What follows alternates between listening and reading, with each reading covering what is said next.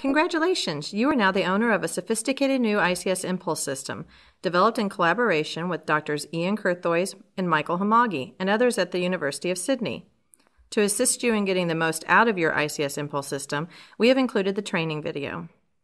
We hope you find it easy to use and that the use of the incorporated tips and information result in improved data collection and accuracy. A head impulse is a quick movement of the head which stimulates the semicircular canals. The patient fixates on a dot during the head movement. The ICS impulse goggles measure the head and eye movement. The response is that both eyes turn to correct for or compensate for the head turn.